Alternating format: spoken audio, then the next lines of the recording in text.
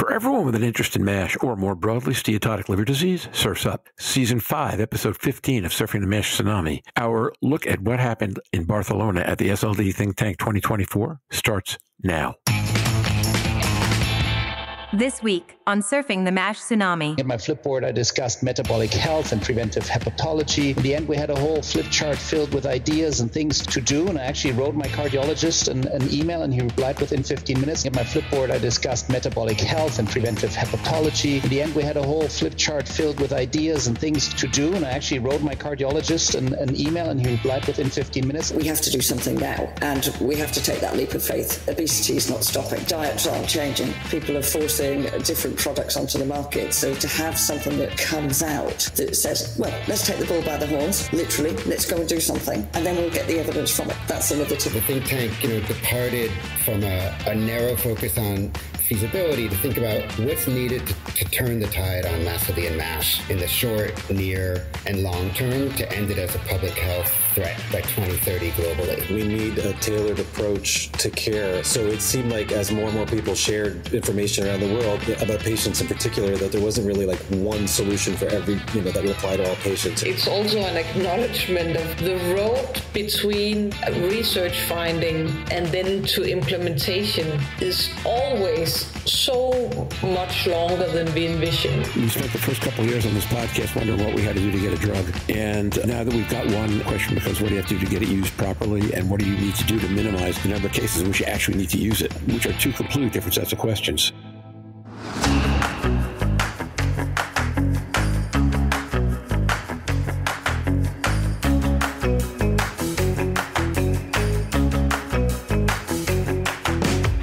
Every week, a global community of steatotic liver disease stakeholders comes together to explore the most critical challenges in diagnosing, treating, and developing medications for patients with MASLD and MASH. Join hepatology researcher and key opinion leader Jörn Schattenberg, liver health advocate Louise Campbell, pricing and forecasting guru Roger Green, and this week's guests, hepatology researchers and key opinion leaders Jeff Lazarus and Maja Thiele, and Fatty Liver Alliance founder Mike Betel, as they discuss highlights from the SLD Think Tank 2024, this week on Surfing the MASH Tsunami.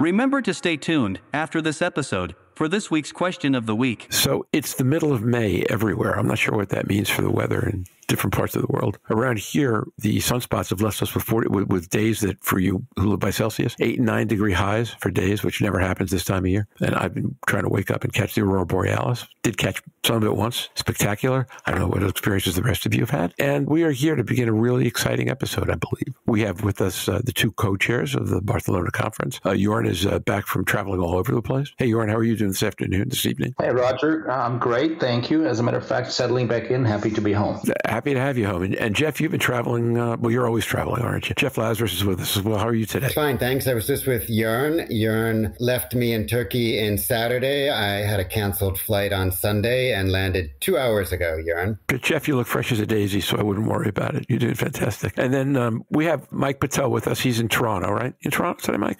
I'm in Toronto today. Yes. Mike is in Toronto today. How are you doing?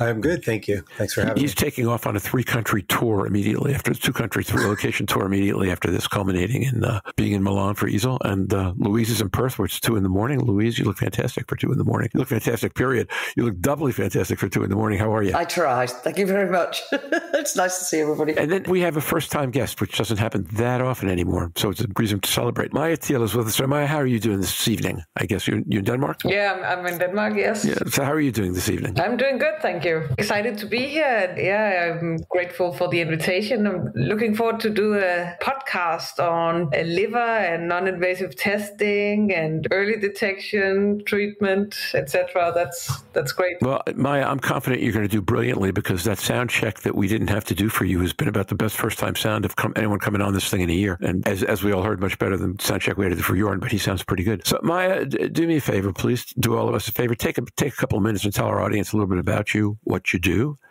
and the path that you took to get here, academically, philosophically? And then when you're done, I'm going to have one more question for you. Sure. I'm a professor of hepatology at the University Hospital in Odense in the region of southern Denmark, which is on the beautiful island of Funen. So basically right in the middle of Denmark. I myself live on the east of Denmark in Copenhagen, so I commute between Copenhagen and Odense and have been doing so for 11 years now. And it all started when I was a young doctor working in a gastroenterology and hepatology department, and I really enjoyed ultrasonography. I enjoyed doing liver biopsies. I enjoyed managing and caring for cirrhosis patients and patients with alcohol-related liver disease especially. And so I met this guy, Alexander Krag, who is now the Secretary General of EASL and was appointed a professor back in 2013 in Odense, and he asked if I wanted to join, and we've sort of had a professional working marriage ever since. So from there, everything really started. I think of my entire career, I've been very keen on working with early detection, really driven by a frustration on, seeing liver disease patients mostly at a very late stage in their disease, and the frustration of not being able to provide, care that could really turn the sinking boat around. So in Denmark, we have 80% alcohol-related liver disease, and these patients, they just progress so rapidly, and it's very devastating to watch. So my very first research project as a PhD student was on diagnostic biomarkers in alcohol-related liver disease using FibroScan, transient elastography, the ELF test, and then it kind of evolved into a more broad screening approach, looking at all forms of steatotic liver disease and early detection in the community and primary care. So today I'm part of several European consortia working on exactly that, screening for liver fibrosis, early detection and biomarkers. And I've been so fortunate working with the very best people in the field and continue to do so. It's a super collaborative field, and I'm happy to be part of it. That's great. I was delighted that we got to meet earlier this year at the Liver Forum, and I'm thrilled to have you with us today. We ask people when they come on for the first time to share with our audience one thing that they might not know about you or expect about you if you didn't tell them. So what would you like to share with us? Sure. I think it's probably very appropriate. For almost 4 years, I had a second career as a radio host. So I was, for every month, I was doing 1 hour in national Danish radio on everything sort of health related. So I have been kind of the voice of Health Denmark. So you know what, Maja, we ask this of everyone who comes on the podcast. I'm going to guess that we've had well over 100, maybe getting on towards 200 different guests at this point in time, and that's the first time that's ever come up. So, well, happy to be. So you are unique. At least in this cast of characters, you are unique. And we've had recording musicians, we've had clowns, we've had all kinds of people, but we've never had a radio host. Actually, in many aspects, very unique. And not to say the least, she's about to start the biggest randomized control trial in hepatology through LiverAIM, which is an ambitious project, and she leads that work package. So I think we're very happy to have you here tonight, Maja. Thank you so much, Jörn. Want to take a minute and talk about LiverAIM before we get started? Jörn, now that you brought it up, a little bit about that project, please. Sure, happy to. So luckily, I will not do it alone. Rather, it's a very, very collaborative project. Jörn is there and Jeff is there as well. It's an EU-funded project from the Innovative Health Initiative, which is a program that brings together companies and academic researchers. So we will be kind of many liver-centered academic researchers from across Europe working together with pharma companies and biotech companies on developing and validating biomarkers, both for screening and for prognosis, secondary care detection in, I believe, the largest cohorts in liver disease. The first work package is led by Elisa Pose from Barcelona. So the University of Barcelona and Hospital Clinic in Barcelona are coordinating this, headed by Per Ginés. And in this work package, more than 30,000 1,000 subjects from the primary care and general population. We'll have biobank samples and we'll measure, I believe, 15 different biomarkers. And in the second work package, which Jörn is leading, the core of that work package is the litmus cohort. And there will be a follow-up and again, biomarkers, repeated investigations. And then for an approach where we will go out and reach new participants, we will also do, as Jörn mentioned, a randomized controlled trial, randomizing 100,000 Europeans to liver fibrosis screening or standard of care. And the aim is really here twofold. The first thing is to investigate whether screening for liver fibrosis actually causes a higher detection rate of compensated cirrhosis and advanced fibrosis. But the second part of this study, which I believe is the very interesting part, is that we will follow up after 10 years to investigate whether screening for liver fibrosis improves outcome for those screened. So looking for a reduction in liver-related mortality and a reduction in liver-related hospitalizations. And I think this is really key to show that screening has an effect.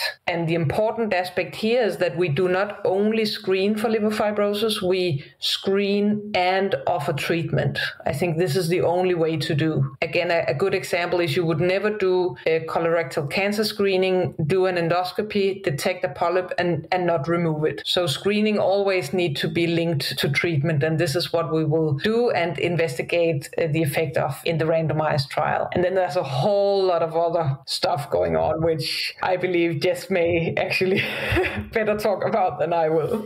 Well, I'll just add to that because, of course, it's unbelievable to do an RCT and such a big RCT. The work package I'm leading for MASLD Global is around the public health issues, the operational readiness. We know what tests to use now. We even know which populations to test, and we don't do it. So why not? What are regulatory issues with the introduction of tests and biomarkers? What kind of readiness is there in terms of digital health? So we'll take a Spanish survey of all liver specialists and extend that across Europe. What kind of digital health interventions, apps, and so on, everything from electronic medical records to much more advanced support are they using? What would they like to use? What kind of education awareness needs are there in the field? And then we're going to do a series of 24 webinars, firstly to raise awareness and then to actually contribute to the recruitment of the trial. So there'll be webinars every quarter until 2030. So it's hard to believe. The year we should be achieving the Sustainable Development Goals, we'll still be doing webinars, at least contractually we will be. So every time I say something like this, Jörn says, don't say this, but I will. I probably won't be doing the podcast by the time the study is done, but somebody will be. Maja, maybe you with radio background. And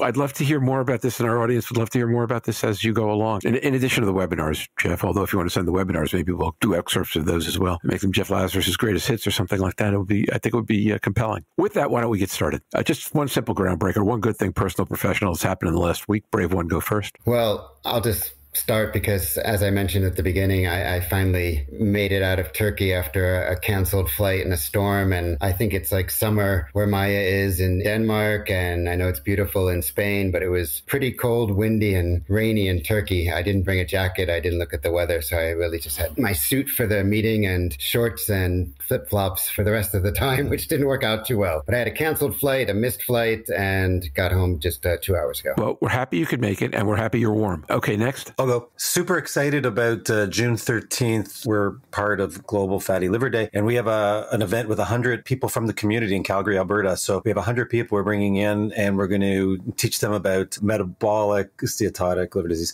And we're going to actually have a fiber scan there as well. So we're going to do as many assessments as we can. So the good news about it is that we actually have almost 20% already confirmed to come, and it's still a month away. So it's pretty good. You sound more confident on getting to 100 now than you did when we talked about this a little bit 2 weeks ago. That's great. Yeah. Well, it's always the first few that you want to get started. But excellent news. No, I'll jump in next. For those who don't know, I ruptured most of my ligaments in my right knee 9 weeks ago tomorrow, but I can look to start playing golf again in 4 to 8 weeks. So I am really happy at that news from my consultant. So that made my week. I'm guessing the figure skating and ice dance careers are over, but that's really great that you can. Yes, but at least I can start playing golf. And we've got another 10 months probably until I can even start to even think about getting on a ski slope again. Okay. Jörn and Maja, I guess you're the two we haven't heard from yet before me. I'll just make it quick. It's been a busy week. Started off with the SLD think tank and finished off in Turkey with a hepatology meeting Jeff mentioned, because it was a great pleasure to meet colleagues and also see Jeff there again. But busy traveling. So my highlight is being back home, having the kids around and seeing patients. So back to normal. All good, Maja? Yeah, so if I have to say one good thing, it must be cutting the grass for the first time, which really is a marker of spring coming. So that's kind of a moment of enjoyment. I'm jealous. I've been cutting grass for like these 8 weeks now.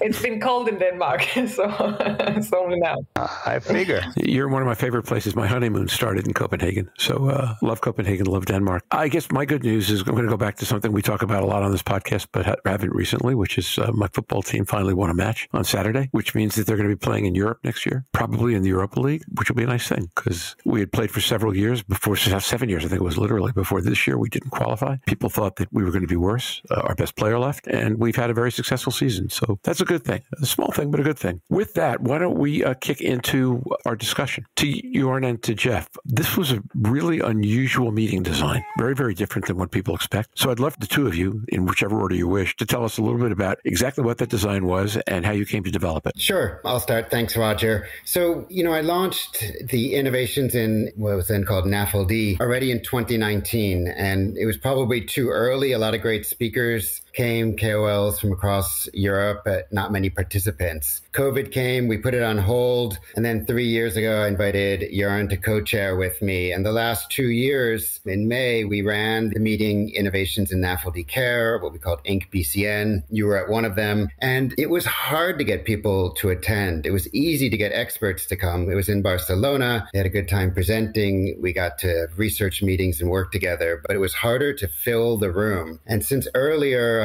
I had been running the Wilton Park think tanks where we published the expert recommendation on models of care, the research and action priorities. We had 45 experts from around the world discussing and debating the issues in a closed format. We thought, why don't we go back to that and really discuss among ourselves? There's probably not enough, but there are still a lot of opportunities to learn about MASLD and MASH in various meetings, both big like the EASL and ASLD congresses and smaller meetings, important meetings like Paris NASH and others. So we decided to switch in the autumn to a think tank format, but still allow those who wanted to participate who weren't going to be in the speaker group to join. So we had a faculty of 30 people, and then we had another 70 people in the room. The idea was to cap it at 75, but there was a lot of interest, so we let it grow to 100. We had a really nice location in a club in Barcelona, and what we did was we took 5 hot topics and we asked the chairs to present in about 10 minutes, a sort of state-of-the-art overview. And then we prepared questions that would really push 3 or 4 discussants who were on the stage. Then we opened it up to the rest of the faculty in the room. And then we opened it up to everyone else in the room, from patient advocates and industry to just others, who wanted to be there. So we addressed issues like bridging the diagnostic gap. So obviously, Maja was involved. Prevention is the cure, hidden in plain sight, the future of treatment now. We had a session called Making Ready Our World Unready. And this was really around things like the legal and financial readiness we need to be able to address MASLD and MASH. And finally, we had a last session that Dr. Zubair Younasi chaired called Targeting Investments for Social and Economic Returns.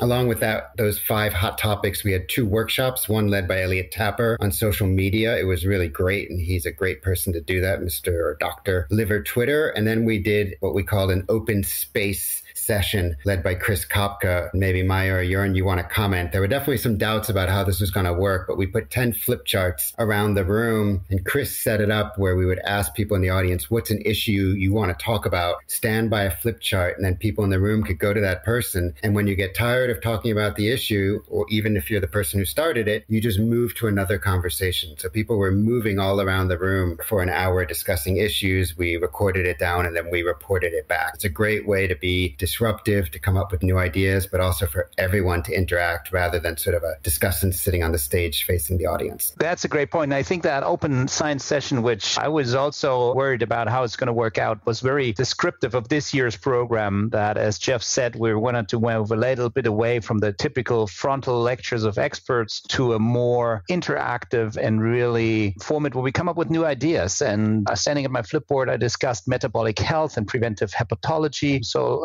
everybody was able to say something. People left, people came. In the end, we had a whole flip chart filled with ideas and things to do. And I actually wrote my cardiologist an email, and he replied within 15 minutes, let's do it. So I felt like we discussed it, a lot of input, and something even came out of it. So I didn't know that type of technology or that approach to foster interaction, but Chris was great at putting that forward, and it really made things different. Sounds different. I did something once like that 20 years ago, roughly like that, except with only four flip charts and 25 people, which made it a lot less unwieldy than this might have been. But that just sounds exceptional. So Maja, Mike, you guys went through that experience. You want to talk a little bit about your impressions of the event in general and that in particular? I think I could start with that particular event. I thought that the open space was really a very good experience. I thought it really released some great discussions and creativity and a kind of a ping pong of ideas. And I think this was especially fruitful because there were many different people in the room. So it was not all academic hepatologists. People were coming from very different backgrounds. So the input, at least for me, was also very diverse, which is always good when you want to generate ideas. Mike? Yeah, Maya's point about the diversity of commentary is spot on. I remember really well at the beginning, it was like everybody's looking at each other for the first minute or two. It's like, how do we get started? And then it didn't take very long until people just kept going and going until we filled the whole page with comments and suggestions and feedback. So the whole meeting was interactive. That in particular, there was a lot of opportunity for everybody in the room to have a chance to actually contribute, which is great, right? Everybody always had a chance to contribute, but not everybody did before, but they did during this session. And I didn't move because I was so deep into the discussions in the place where I was. We were looking at groups that are normally difficult to reach. Could be immigrants, could be people belonging to lower socioeconomic status. It could be minorities. And so some of them may not go to their GP. When they go to their GP, they may present differently than what the GP is used to. They may not adhere to screening programs. And this was a very interesting discussion. And from Jeff's group, we learned a lot about the outreach for detecting HCV in immigrants in Barcelona, how to approach this. And I think one point that I took with me that was kind of part of this open space setup is that the idea is to end up having some sort of product. So kind of something going forward to not just questions, not just this needs to be researched further, but rather what can we do right now? So our group came up with the idea of making a kind of a cookbook or a list of available actions that have already been tried towards reaching minorities and other groups that are hard to reach from other fields, and then try to apply that in hepatology and in liver fibrosis testing. So for me, that was kind of a very specific thing that was ready to work with that came out of just a little less than an hour of discussions. Wow. Badly needed, though. Great topic. I think we all need to think more about, and a broader topic than frequently we do. That's fantastic. Louise? I was just listening there thinking how innovative that is, because I think we've discussed before multiple times, we can do a lot of research, and research can take an awful long time, but we have to do something now, and we have to take that leap of faith. Obesity is not stopping. Diets aren't changing. People are forcing different products onto the market. So to have something that comes out that says, well, let's take the bull by the horns, literally, let's go and do something, and then we'll get the evidence from it. That's innovative. It's nice to hear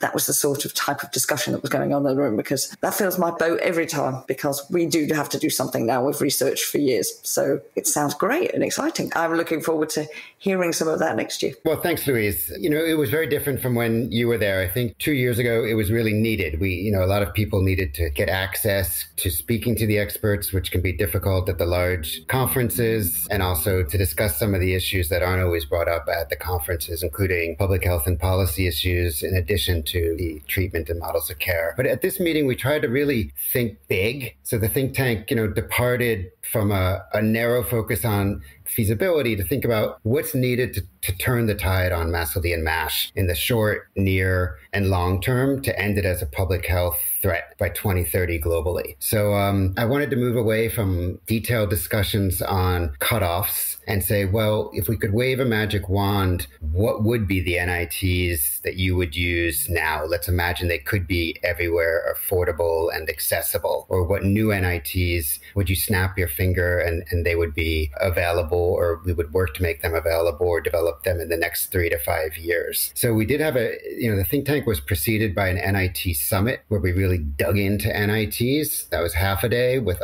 a lot of lectures and discussion. But the think tank was just like, we are where we are now, but how are we actually going to change things in 1 year, 3 years, and 5 years? So before I ask the answers, let me ask a process question. Jeff, Jörn, all of you, was there one particular direction this went in or one particular way it worked that surprised you or delighted you more than you expected it to? For me, I was impressed that everyone was there the entire time. People really weren't on their phones. I was up front and I'd look around and see everyone was engaged because it was interactive. So the whole meeting was interactive. Every session of 80, 90 minutes just had 10 minutes of presentations. So we flipped it around. So it wasn't, instead of death by PowerPoint, it was ask your questions or get ready because you're going to be able to answer the questions from the chairs, even if you're sitting in the back corner, of the room. Jörn, Maja, Mike, anything that surprised you or particularly delighted you about it? I mentioned at the event the point that we need a tailored approach to care. So it seemed like as more and more people shared information around the world about patients in particular, that there wasn't really like one solution for every, that would apply to all patients. So it depends on their background and where they live and the challenges they have and all of that stuff. And so we had a little bit of discussion about that as well. So let's go back to the agenda and the individual sessions before we get to open space. And Jeff, Jörn, if you guys could walk us through one at a time, what was in that particular session, what the 10 minutes before that preceded life in the absence of PowerPoint were, and then a little bit about what you took out of that topic. And then I'll ask Maja and Mike to share their impressions of that session. We'll have some questions. We'll keep going.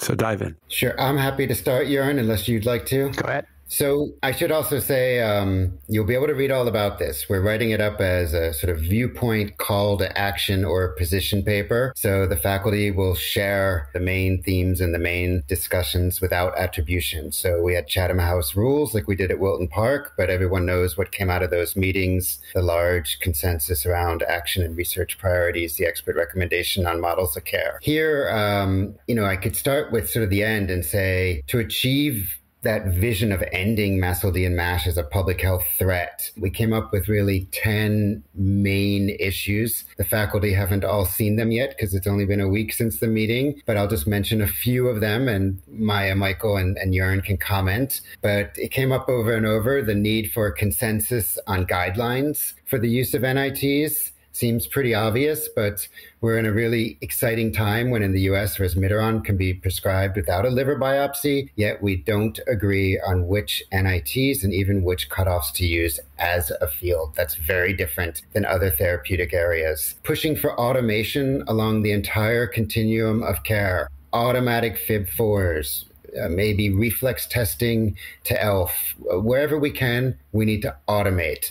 If we're going to test hundreds of thousands, millions, and tens of millions of people, we need to get as automatic as possible, and we have great experiences from other disease areas. Again, developing multidisciplinary models of care. Who's going to lead the teams? Is it the endocrinologist? Is it the hepatologist? Is it the GP? What will influence who actually heads a sort of model of care depending on the fibrosis stage and so on? Like last year, we had a focus on fostering preventive hepatology. So just like there's preventive cardiology, which is quite well developed, the field is now starting to talk more and more about preventive hepatology. It was already coined back in 2008 by Gideon Hirschfeld and others. And then we wrote about it last year in the context of social nutrition. ASLD will have some sessions at DDW on it, but this is incredibly important now. Aligning nutrition with drug rollout, just like the FDA said in their press release approving resmetirom, we also need to have diet and exercise. So we think we need to look at how we can do a nutrition-aligned drug rollout. Performing robust economic analyses for policymaker engagement. The policymakers are going to ask things like, what's the cost of inaction? How much does the medication information, costs, who should pay, why should we pay, when can we stop paying? And then integrating social, commercial, and cultural determinants of health, including for risk stratification. So we often refer to MASLD as a lifestyle disease, but that really puts the blame on the individual, and individuals are facing poverty, low education, low health literacy, vicious and challenging marketing campaigns to eat ultra-processed food, and just junk food in general. So we need to look at those commercial and social determinants, and I think there's a role hepatologists and liver specialists can play in understanding who their patients, clients are and the conditions they have. So it's not just go home and eat better. That's getting into the details. Those were some of the main themes that came up. There were plenty more that the faculty will try and boil down. You covered it well, Jeff. And I remember at the end of the first session, we were given a magic wand by our chairs. And actually things that we came up with were very societal, political aspects. I think we agreed that we had mechanisms and biomarkers. They can be improved, but we have things in place to get started and screen for patients. So many of the things we want to do in prevention or awareness, getting patients to not having to pay their own tests, having healthcare systems reimbursing tests that do identify patients at high risk for end-stage liver disease. That magic wand was really swung towards society and political decisions. So I think this was important and reminded me that in the field of hepatology, we've been working hard to refine tests, and we've clearly made progress there. So, Jörn, is that what you would have predicted the magic wand swung towards, or was that a surprise to you? I think I was happy to see that we agreed that we had guidelines that recommend referral pathways, tests to be used. As Jeff said, we didn't fight about cutoffs and numbers. I think the general impression was that we are in a position to screen. We need to refine this, and there is room for further development of biomarkers and referral pathways. But at the large picture, to end this, as Jeff put it, we'll need a lot more support from governments, from payers. Taxes were mentioned, reimbursement. I think that was a crucial thing that came up over and over again, because not everybody can test because the system doesn't pay for the test. So these things, and as physicians, we can only bring this to the broader table and at a broader level to be discussed. That was good. Don't you think, Jörn, that it's also an acknowledgement of the road between research finding and then to implementation is always so much longer than we envision. We have a new biomarker, we have a new study showing something, we have a new drug, and then bam, we use it. But it's really such a complex web of different stakeholders at different levels in the healthcare system, from the individual patient to the payers and to the whole healthcare system, that just are constantly putting a brake on implementation efforts. So it's super difficult. Well said, Maja. I agree. In fact, Maja, listening to you, one of the thoughts I had was that we spent the first couple of years on this podcast wondering what we had to do to get a drug. And now that we've got one in the States, at least, and are likely to have that one in other countries and are likely to have more, now the question becomes, what do you have to do to get it used properly? And what do you need to do to minimize the number of cases in which you actually need to use it, which are two completely different sets of questions. It's intriguing to listen to you go there. Mike, you look thoughtful. Well, I really like the part, and maybe Jeff and Jörn can talk about the results, because I can't remember the output of it, but the prevention, assessment, treatment voting, where would you spend your time focused? And, LiverAIM naturally focus a lot of time on, if I shouldn't attribute too much there, but just saying that there's some interest obviously now in treatment side as well, but a lot of focus on the prevention and assessment side as well. I don't know, Jeff, if you remember the breakdown a little bit, but that was interesting, the voting, the way you did that. Yeah, I don't remember the exact numbers. I have them written down, but there was a lot of focus on prevention, but also discussions around, well, there's also a lot of people who need to be treated right now. So I think that was nice. In moving ahead, we treat, but we try and prevent. It's not like with an infectious disease where by treating you actually prevent, but hopefully as people get treated and it becomes a little more normalized and people can talk about it more, that will contribute to prevention as well. I do recall that someone from the audience from Canada had raised the challenge of assessment with the number of fiber scans that are available here, and there was only 94 in the entire country. And so assessment is going to be a challenge, and also just patients having to pay for some of the very basic, ASD, for example, tests. And so those are two huge challenges that have to be overcome. Exactly. I remember that number of 94 and thinking how vast Canada is. I don't even think there are any in France, which is interesting with EcoSense being a French company. But, we really tried to say, in a way, we have the tools, right? We have NITs that are pretty accurate, especially when you combine them. We have a MASH-specific treatment, but also obesity and other drugs that can be used. And yet very few people are identified. Very few people are being cared for. And that's where we tried to dream big. What do we need to do to double the diagnosis in 2 to 3 years? For example. But one thing that I think was mentioned a couple of times was also the stigma related to liver diseases in general and steatotic liver disease, obesity as well. And one of the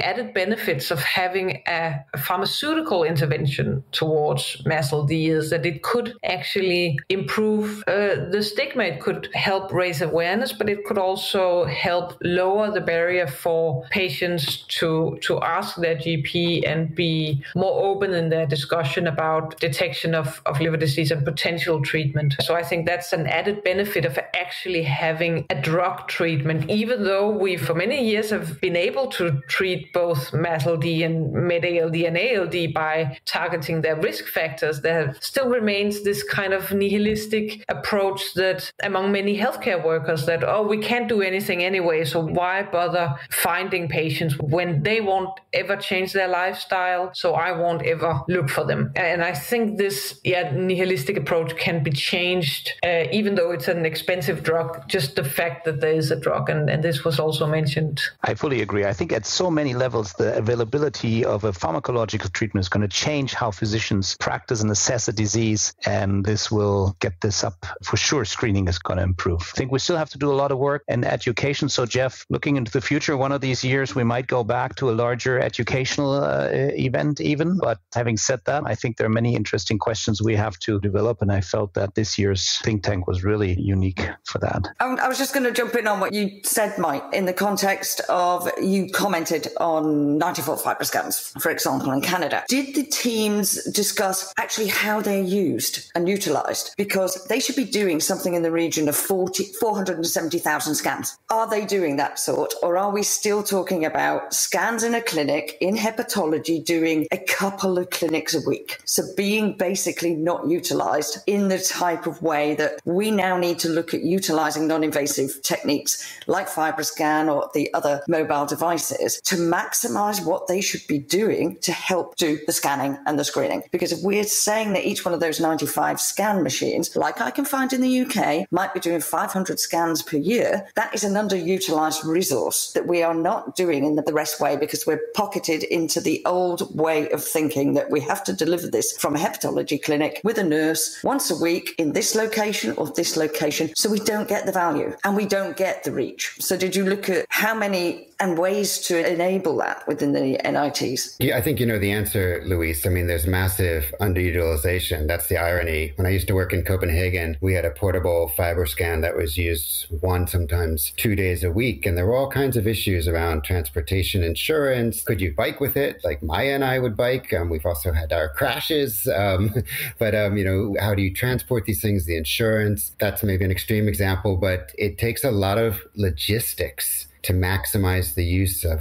any healthcare tool or diagnostic tool like that. And that effort is not being made. So, the irony is on the one hand, there's 94 FibroScans in Canada, which isn't enough, but then even those 94 aren't all necessarily being used enough. So it's how to get that balance, how to get that happening. There's studies going on, at least in Europe, about more and more using FibroScan in the community. It took us almost 1 year to get IRB approval to do that as a part of a study. We have another study with FibroScans in general practitioners' offices and primary care. And again, it's slow going. There's training. They have to make the time to use it. There can be reimbursement issues, not in this case because it's a study, but otherwise. So we need more of these imaging tools. And at the same time, we need to use more of the ones we have. And maybe a way to coach the people who have the machines in the clinics on how to better utilize them. Because I also, and you're right, Louise, I can give you examples, which I won't do now, but of clinics that have them and are definitely not using them to capacity. They have lots of opportunities, but they're a little bit further out, a little bit more remote than some of the center areas. So I think it's about encouraging people to use what they have too. You're right. One of the many things Louise has taught me over the last 4+ years is that utilization here takes on two contexts. Number one is it getting used enough hours a week? And number two is, are we doing a good enough job of taking the lessons that you can learn from a scan and transmitting them to the patient while the patient is present so that you can actually turn it not into just here's a test, but here's a test, here's a result. Let's talk about what we're going to do about it. It seems to me that those are both issues in terms of optimal utilization of machinery. And I'm wondering if it's too early to talk about the second one because we're going to have base core underutilization, or do you really think we attack both of those at once? Well, for my question, as you're asking those questions, is who's going to do the coaching? It's not like there's somebody assigned to that, right? So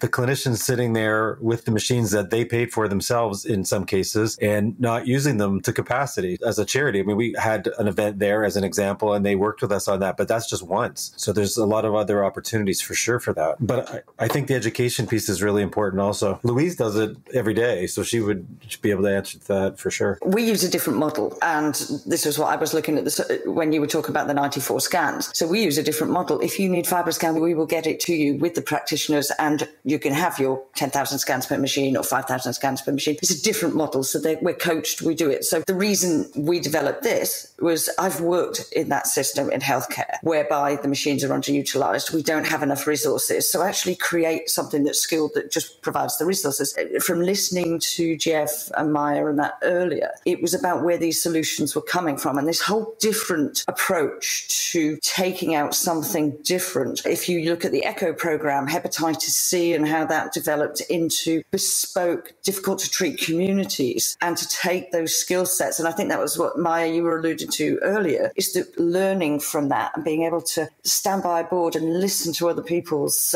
work within that. Jennifer Selpin, a nurse practitioner in the US, took out a little mobile van and started scanning in different parts in hard-to-reach communities, for example. These are pocket projects, and I think we can do that with NITs. We've discussed with Stephen on the podcast before, the little cassettes that you can have with blood tests for going into Africa and more hard-to-reach communities with different ways for liver. And that was the sense that I got from listening to Maja, Jeff, and yourself about what the didactic part of these conversations was really giving, which was exciting to listen to what was going on earlier. Thanks, Louise. Now we're diving into the weeds, but you get a feel for what the think tank was like. So it was 100 people trying to address particular problems. And a lot of it is operational, logistics, health systems, preparedness. Do we need better NITs, better sensitivity and specificity? Sure. But even with what we have, we're not getting, the bang for the buck, out of them. So that's why the think tank is here to stay, Jörn, right? Yes. And I think with the open space, this is where you could gather around Maja or Jörn or someone else and be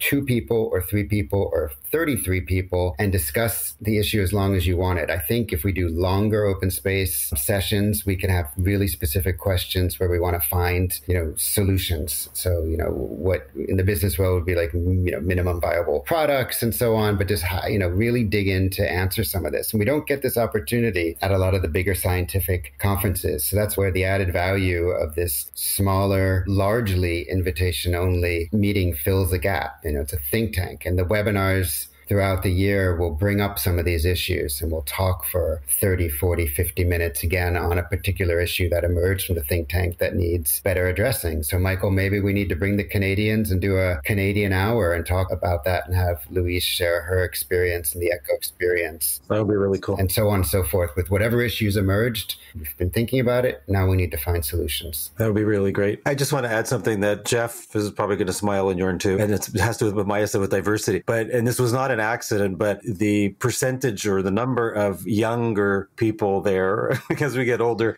more and more people are younger. But the younger people that were there was fantastic because they were so interested and so engaged, right? So early career kind of people. Thanks. We made a concerted effort. So some people come to hear the KOLs, to hear the experts who have 10, 20, 30 or more years of experience. So they were there. We had 29 faculty. We allowed 10 posters to come and the presenters were there presenting their research. We allowed a couple people to invite very young investigators and interested parties to join. So we had a teenager, we had a 22-year-old in there, and they were great, telling us, what they were doing in a high school to raise awareness. And it was really invigorating for all of us across the age continuum without going into details. So, Jeff, congratulations, by the way, on your 20,000 day celebration recently. We know exactly where you sit on that curve, plus minus a few days. But someone said, how did you know? And I said, I've been counting, but obviously there's an online calculator. But ever since I saw the the Nick Cave 20,000 Days documentary where he documented his 20,000th day on Earth. I was like, I gotta remember to celebrate that day because my birthday's in the summer, right? So the office is closed, and school was closed. I had to have my day. But then I mentioned it at the Turkish Hepatology, and Manal said, well, today's my birthday. So of course she got the cake, but that's all right. I got a piece. I'll get a cake for you, Jeff, next time. Jeff, you couldn't have blown out 20,000 candles anyway. Go ahead, Jörn. Yeah, 20,000 candles. That's a good one. The one thing, we've been discussing a little bit of system approaches and public health approaches. The one thing that we did combine with the think tank this year, again, was an NIT summit, which preceded the event. And while we said we have tests that do perform well, I think there is still a lot of room for training. And Jeff, correct me, but this is something we really want to carry forward too in one of the other formats, in getting more hands-on experience on different NITs to be used. Louise could come along talking about her best practice experience and applying FibroScan and not having it sit in an office where nobody uses it. So really that type of instrumental schooling or teaching people that are in the field that are going to apply those tests, maybe the modification of these tests, new technologies here too. That's something we want to carry forward alongside those discussions. Yeah, in fact, as a part of LiverAIM, we have to train people in non-invasive tests. So we were talking with the coordinator about having a squad merge. So in future, the NIT Summit can work closely with LiverAIM. There's already an overlap in the lead investigators, and we can do some of that training there. I also think that whereas the think tank discussants were all, experts in the field, but not from industry, the NIT Summit can allow industry to also present some of their work, and we can debate, discuss. We had hands-on with the hepatoscope with Escopics and with the FibroScan from EchoSense, but I think we can do more hands-on, even have some challenging cases, how to interpret them, maybe some quizzes for the group about how they would interpret different values, what they would do next, what's available in their setting. One topic we haven't touched on was Elliot Tapper's excellent kind of state-of-the-art talk, which was really the only kind of true or classical talk during the think tank. He is, for those of you who don't know him, is an editor-in-chief of Hepatology Communications, Hepatology's kind of little sister journal, and is also the king of liver Twitter, I would say, with, I believe, more than 20 or 30,000 followers, probably still counting. And so even though I've heard him talk several times about social media and how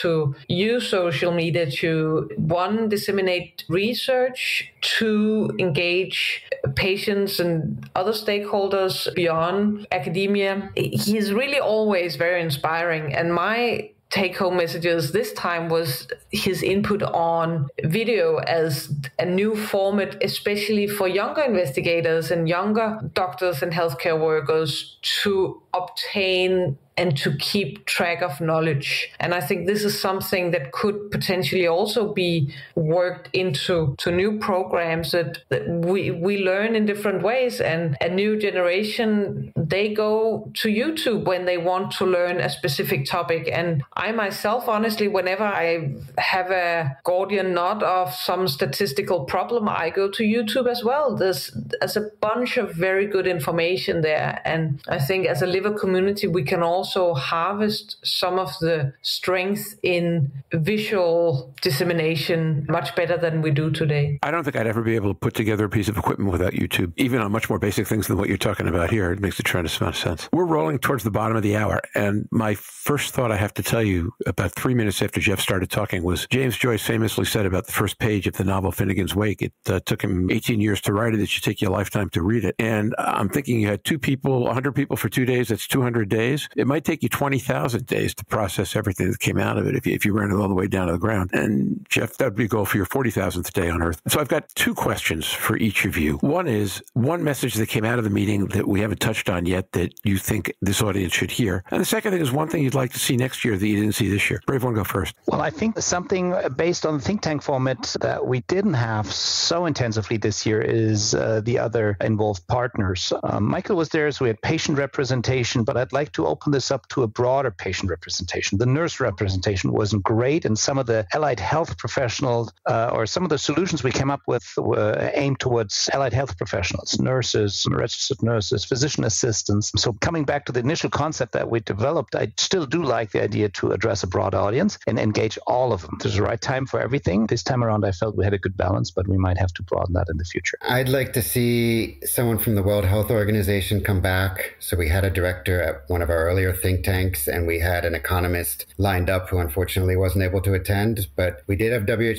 great WHO representation when we ran the World Health Assembly side event last year. I'd like to see them at the think tank debating and discussing. I should mention that we were planning a United Nations General Assembly side event on MASH, the first of its type. That'll be in September. We're hoping WHO will attend along with some ministers of health. So there's only so much we can do from our field. It's kind of the bottom-up approach, but we also need this top-down approach from ministries of health, norm-setting organizations and agencies like WHO, the United Nations. Okay. So first of all, if you'll allow me to find my way to New York to watch you do that, that would be an amazing event. Sounds like a fantastic event. And it's a short train ride from Philadelphia, so it's a lot easier than having to fly to Barcelona. Maja, Michael, your thoughts? I would add one group to Jörn's list, the primary care. I know we had a couple primary care, but maybe we could use more since they're still the front line. And so just to get more feedback from that group, because clearly that's important. And I was also struck, just as I mentioned before, just about, I think, the need for earlier education and just continue to find ways that we can teach people who are younger about what their world is going to be like so that they can get those habits started early. I'll just leave that. Maja? Well, so I'm a bit of a technology geek, and I would maybe love to see how we can harvest and be on the forefront of using new technologies in the MASLD field. So proteomics and MS proteomics is rapidly approaching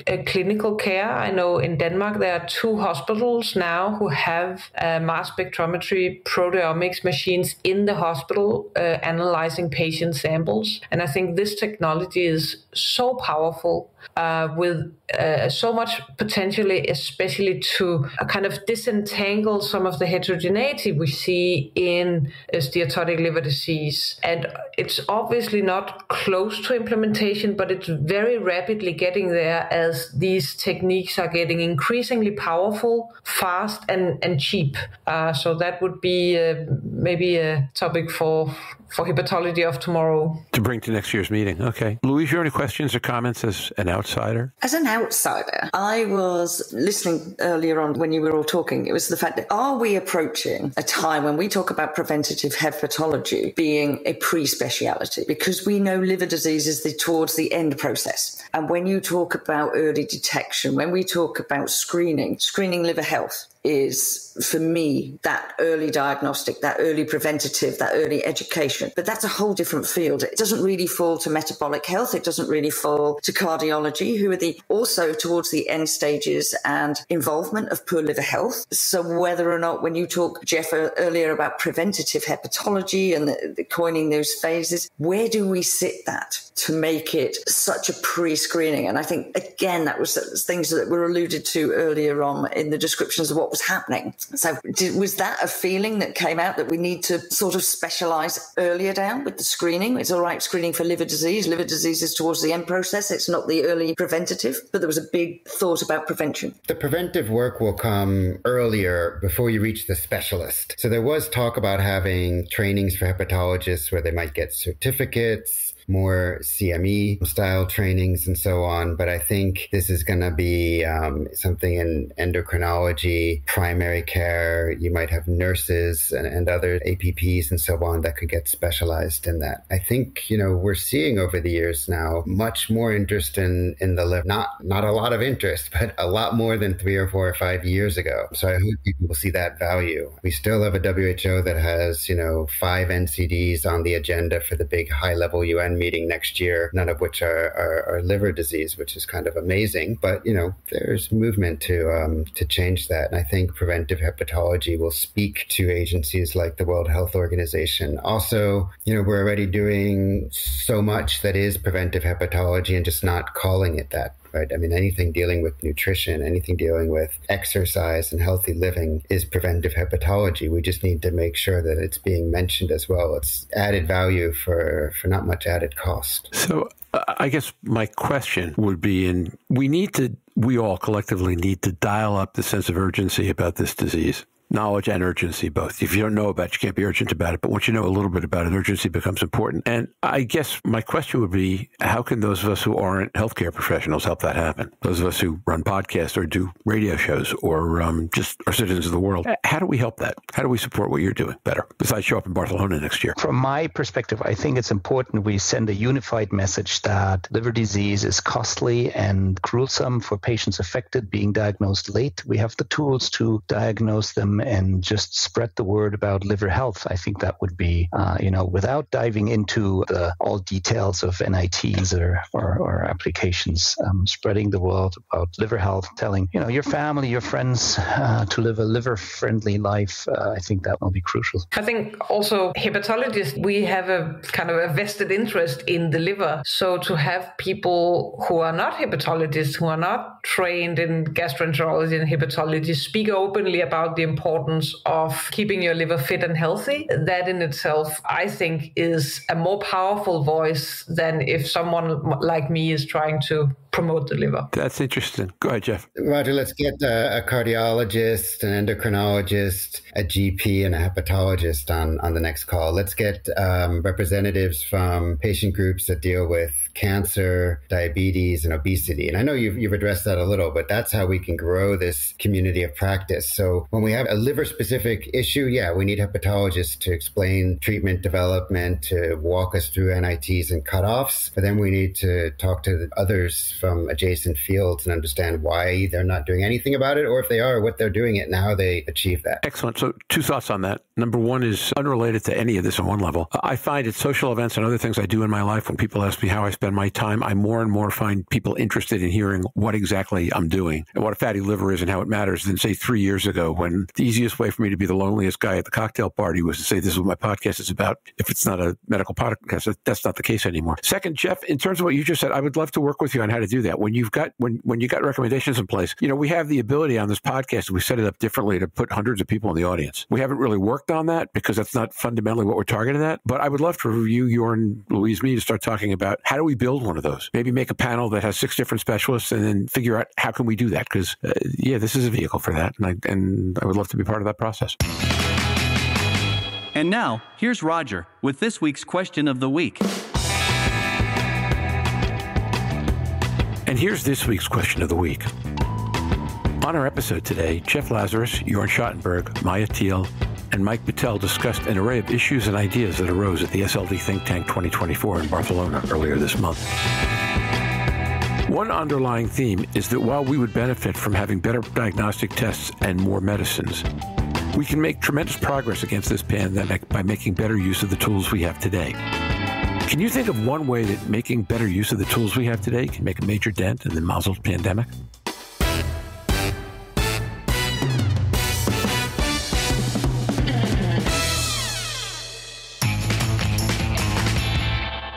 And now for the Season 5, Episode 15 Business Report. Slava Ukraini, glory to Ukraine, and also Am Yisrael Chai, the people of Israel live. U.S. arms are arriving in Ukraine, which is good and necessary in the better late than never category. But at the same time, some major U.S. media is reporting that Kharkiv, a major Ukrainian city, is under pressure from the Russian forces. A third thing going on at the same time is that Putin has reshuffled the Russian military leadership, although there's no clear single theory on why he did so. Whatever, we continue to stand in witness to and testimony to the tremendous bravery of the Ukrainian people. Here at home, more ambiguity. It becomes clear that campus demonstrations were the work of outside agitators to a significant degree, but anti-Semitic episodes are still way up, still pays more attention to the 30 students who walk out of a graduation than the 7,000 who stay, and the people presenting today as most strongly anti-Semitic are the same ones who do not show the same fervor when the anti-Semitic activity comes from the other end of the political spectrum. Forget whether from left or right, we all must do everything we can to support democracy and the pluralistic state in which we live. As for Israel, unclear what comes next. Negotiations appear not to be getting anywhere, and too many parties are interested in continuing as things are. Let us all pray for the hostages. Heroyam Slava, glory to the heroes of Ukraine, and also Am Yisrael Chai, the people of Israel live. Exciting news. We are accruing new followers at an unprecedented pace.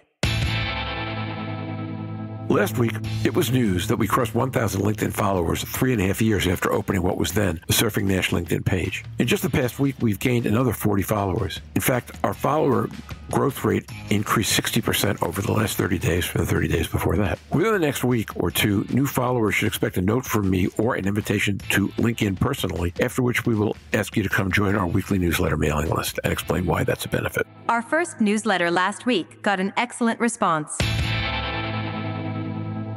One reason it's a benefit is that the first newsletter got an excellent response. That came in two forms. Attaboys are nice job notes from some of our most fervent supporters, and 2 queries about possible business collaboration from companies that we respect. We're looking for feedback on what we're doing that is right or wrong. Please let us know. We are looking to collect more notes and audio clips for the Stephen Harrison Memorial page. In Monday's audio, I read a note from Dim Tonev, responding to our post about the memorial episode for Stephen. Fantastic comment, and thank you, Dim. I intend to post that comment and others we've received through LinkedIn to the memorial page. If you would like to send a note or leave an audio for us to post on that page in memory of Stephen, please let us know. Coming next week, an EASL Congress preview. Over the next 2 weeks, we will preview the EASL Congress agenda at least once, maybe twice. Watch all the usual spaces for more information. On the audience front, a major market just reached number 3 in the Medical Top 250.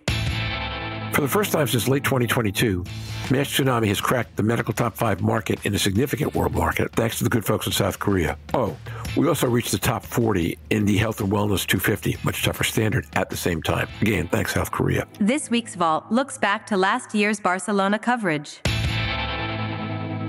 This week's Vault comes from last May's INCBCN 2023 that Jeff Lazarus referenced in today's episode. That meeting also included the major section on NITs, in that case, reviewing nail NIT data on the issue. That was a different approach to NITs than this one. Listen to think about how much progress we're making on this issue and how different this year was than last. That's it for this week. I want to thank our team, Jörn, Louise, Mike, Eric, Steve, as we keep moving forward. Enjoy our upcoming conversation Saturday and Sunday. Please take a listen to our question of the week and, of course, reply. We'll be back next week to talk about the EASL Congress. Until then, stay safe. Surf on. Bye-bye now.